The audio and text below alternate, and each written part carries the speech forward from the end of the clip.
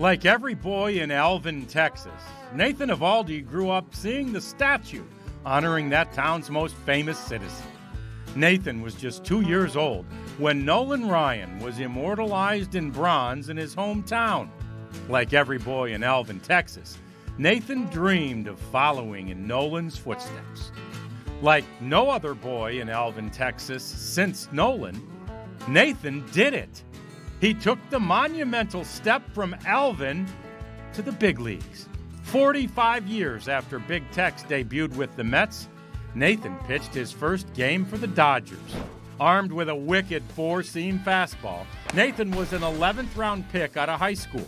He climbed through the Dodgers organization quickly. He made his major league debut just over 3 years after being drafted.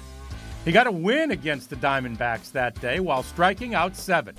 He helped his own cause, too, as he singled and scored a run. The Nathan Eovaldi comes up with his first major league hit in his first major league at-bat. The Dodgers traded him to the Marlins, where he spent a couple of years honing his craft and perfecting his 4-pitch arsenal. He was traded to the Yankees for the 2015 season, and it was there that he developed a split-finger fastball.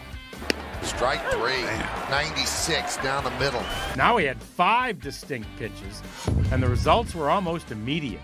From late June until late August, he was 8-0 with a 2.93 ERA.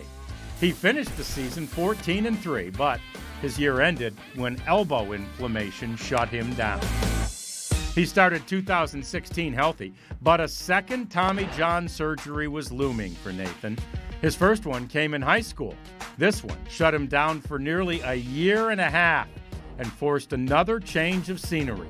On May 30th, 2018, a near 18 full months since his last big league start, Eovaldi toed the rubber against the Oakland Athletics. He threw 6 no-hit innings against the A's, but was relieved due to pitch count considerations.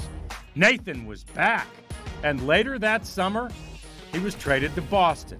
It's definitely amazing, everything that I've worked for and, had to come back from. It's nice to know that the hard work paid off.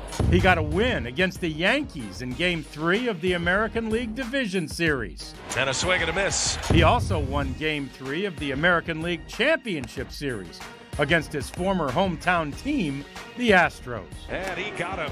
Game 3 of the World Series was the longest game in the history of the Fall Classic. Nathan was scheduled to pitch Game 4, but was needed in the 18-inning marathon.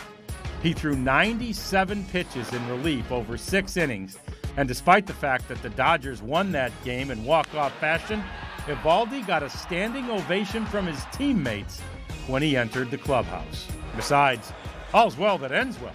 The Red Sox won the next 2 games and the 2018 World Series. After that, Boston signed him to a 4-year contract, and he continued to shine. From the Boston Red Sox, Nathan Eovaldi. He was named an American League All-Star in 2021. He has been the Red Sox opening day starter in each of the last 3 seasons. But now, he is a part of the Rangers' remade rotation.